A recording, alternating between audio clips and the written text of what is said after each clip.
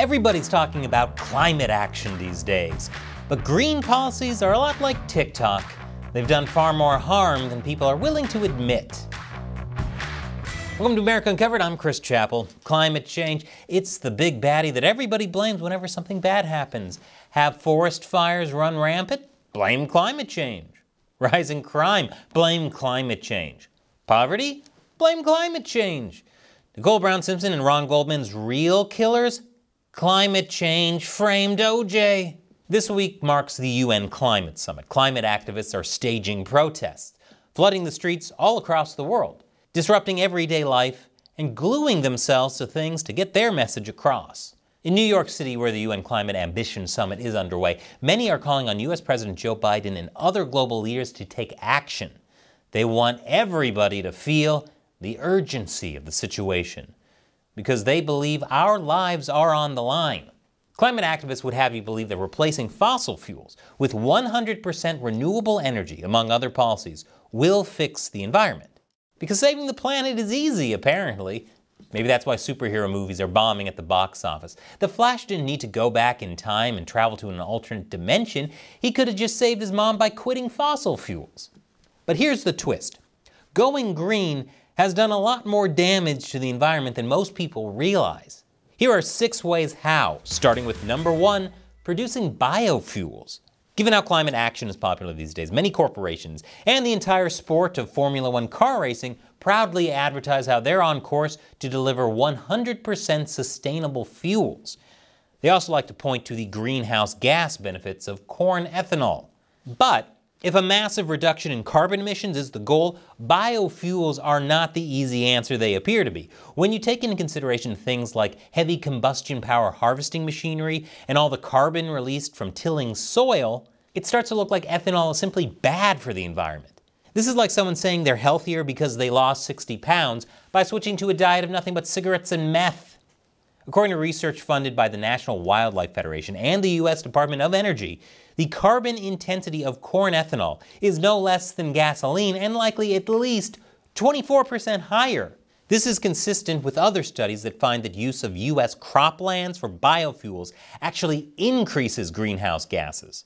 Add to that farm fertilizer runoff that some say fuels algae blooms and animal dead zones. Even the Environmental Protection Agency recognizes this drawback, yet ethanol use still persists to this day because of the mistaken belief that it's always greener no matter the circumstances.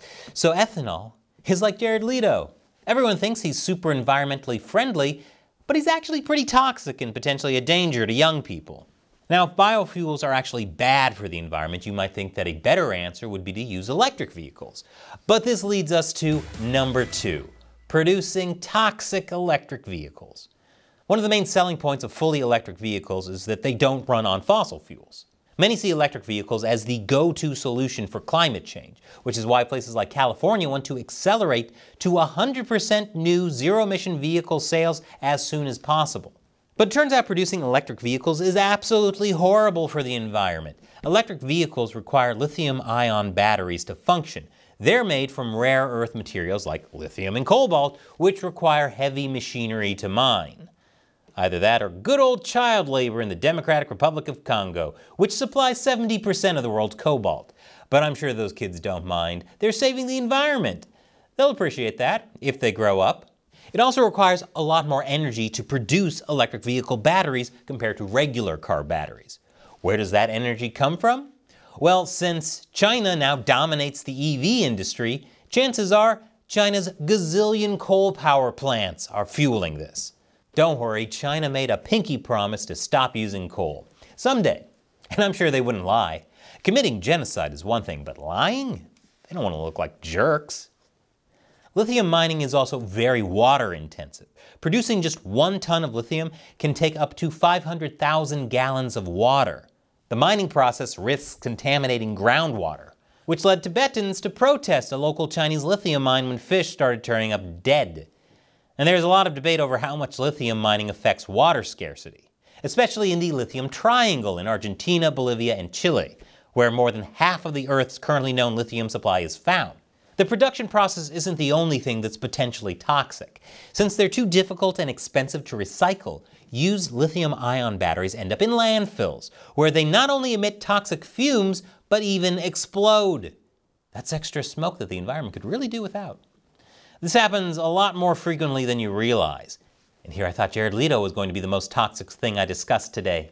The U.S. Environmental Protection Agency found that 64 waste facilities experienced 245 fires caused by, or likely caused by, lithium metal or lithium-ion batteries between 2013 and 2020. We could also end up seeing a lot more cases of lithium explosions thanks to China, since it makes tons of cheap, shoddy electric vehicles, like this one. I've called a lot of things on this show figurative dumpster fires, but lithium batteries are causing literal dumpster fires. X ain't got nothing on that. And there's more after the break. Welcome back. Despite all the flaws I mentioned earlier, many still have a rosy view of electric vehicles' role in protecting the environment. The Massachusetts Institute of Technology argues that while EVs are none too environmentally friendly to manufacture, they're so much more environmentally friendly to drive that they still win over the lifetime of the car, even if you take into account the not-so-clean sources of electricity.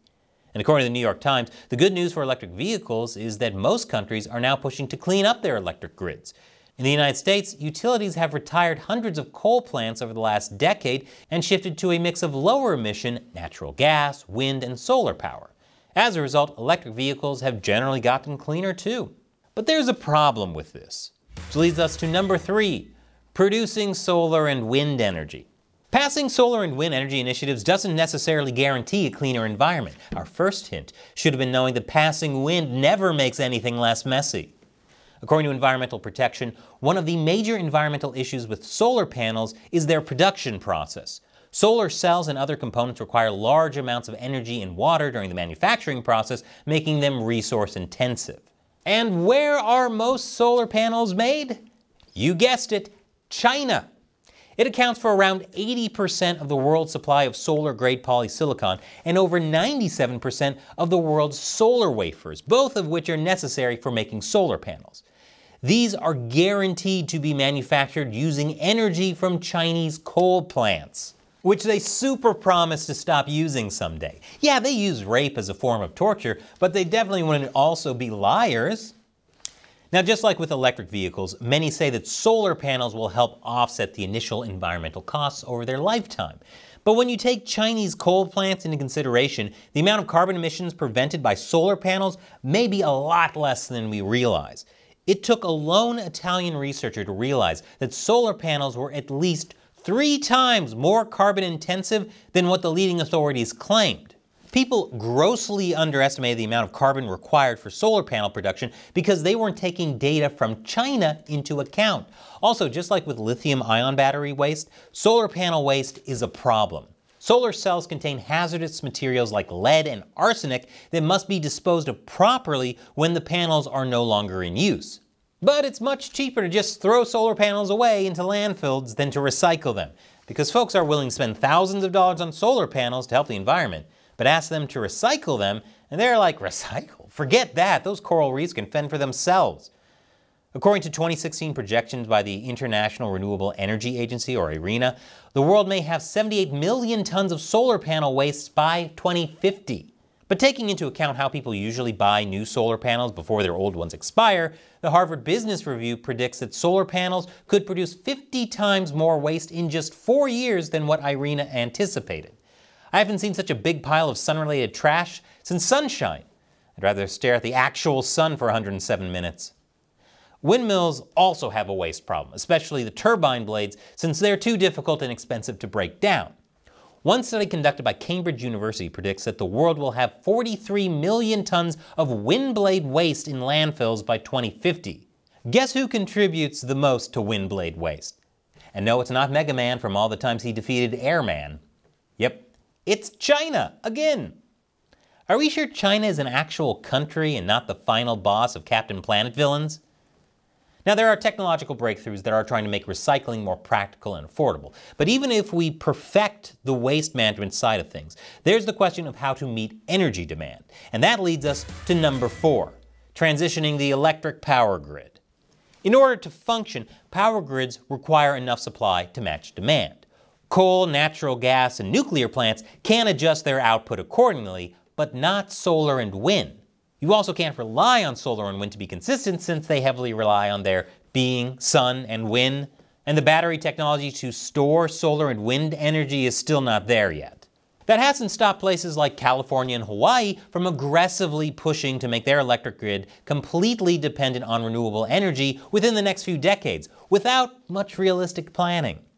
Companies try to prioritize compliance with green mandates, but in doing so, they neglect safety. This in turn has led to some of the most disastrous fires we've seen, like the recent Maui wildfire and the 2018 California Camp Fire. And you might not believe this, but according to one study, fire bad. That study was published by Dr. Frankenstein's monster, and he would know, he's literally green. People's short-term focus on reaching green mandates may have ended up leaving behind toxic devastation in the air and water that could last for years. I have more to say on the topic of the electric grid, but let me first tell you one other thing first, right after this final commercial break. Welcome back. Since we're on the topic of fire, let's look at number 5, preventing deforestation. As we've seen from recent events, forest fires are getting worse. Many believe that they're growing in frequency thanks to deforestation, climate change, and the biggest menace to the human species, gender reveal parties. But by the numbers, wildfires have actually been decreasing over the past 30 years. While they are fewer in frequency, they're getting larger, largely because more and more people are moving to areas where there's a higher risk of wildfires, especially in the western half of the US.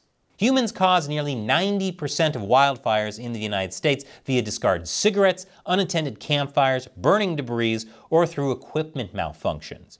Green policies are also to blame. Legislation to protect and preserve forests and wild spaces, such as limiting logging, have left too much forest growth. Essentially, there was more to burn. It's kind of like how if guys don't get their hair cut often enough, there's a much higher risk for man buns breaking out. Smokey the Bear should also warn barbers that only you can prevent man buns. According to the Western Governors Association, over time, the fire-prone forests that were not thinned burned in uncharacteristically destructive wildfires. This means that carefully managing forests is key. In the long term, leaving forests overgrown and prone to unnaturally destructive wildfires means there will be significantly less biomass on the ground and more greenhouse gases in the atmosphere. The U.S. Department of Agriculture also came to similar conclusions as well. That's why it's important to log and burn forests in a controlled manner rather than completely restricting human activity or access in the name of saving the environment. It's like how Bob Barker used to always tell us to spay and neuter our pets. It's because it helps to keep the pet population from overgrowing and becoming a problem. Now, say that the U.S. improves its environmental management practices and power grid safety standards. Can green energy policies finally be more viable for the environment? Well, you've got to take into consideration number 6, offshoring dirty energy production to other countries. Despite what climate activists would have you believe, green energy isn't sufficient to meet current demand, at least with current technology now. Even pro-climate action officials are aware that they can't fully give up fossil fuels right away. They ask themselves every night, why can't I quit you? And yet they try to appease climate activists by closing down fossil fuel production whenever it's convenient for them to do so. That's what the Biden administration has been doing ever since it campaigned on taking action to tackle climate change. Biden has barred certain oil drilling projects and told power plants to cut climate pollution by 90% between 2035 and 2040 or face shutdown. But moves like that throttle U.S. energy production. In order to make up for it, Biden has looked to authoritarian oil-producing regimes like Saudi Arabia and Venezuela. If you're really concerned about fossil fuel use, making other countries do it for you isn't exactly going to reduce it. In fact, you're likely making climate change even worse, since a lot of countries have worse environmental protection regulations and technology than the U.S., not to mention human rights protections. One example of this is the U.S.'s record on gas flaring, the burning of excess natural gas to depressurize equipment in oil refineries. According to the World Bank's 2022 Global Gas Flaring Tracker Report, out of all the top 10 flaring countries based on volume over the past decade, only the U.S. successfully improved the flaring intensity of its oil production. Meanwhile, Venezuela was among the worst performers, flaring more gas per barrel of oil produced than any other country. But out of sight, out of mind, right? And Biden seems to be good at keeping things out of mind.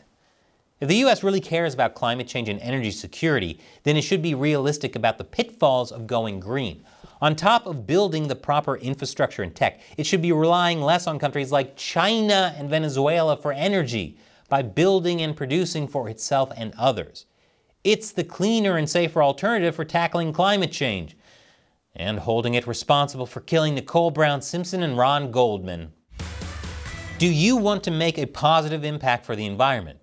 Then consider helping America Uncovered with voluntary contributions on patreon.com/AmericaUncovered. We don't burn money, so you can count on us when you give us the fuel we need to keep operating. Just click that orange button. And if you want to learn more in depth about how California screwed up its green energy goals, then click on this video. Once again, I'm Chris Chappell. Thanks for watching America Uncovered.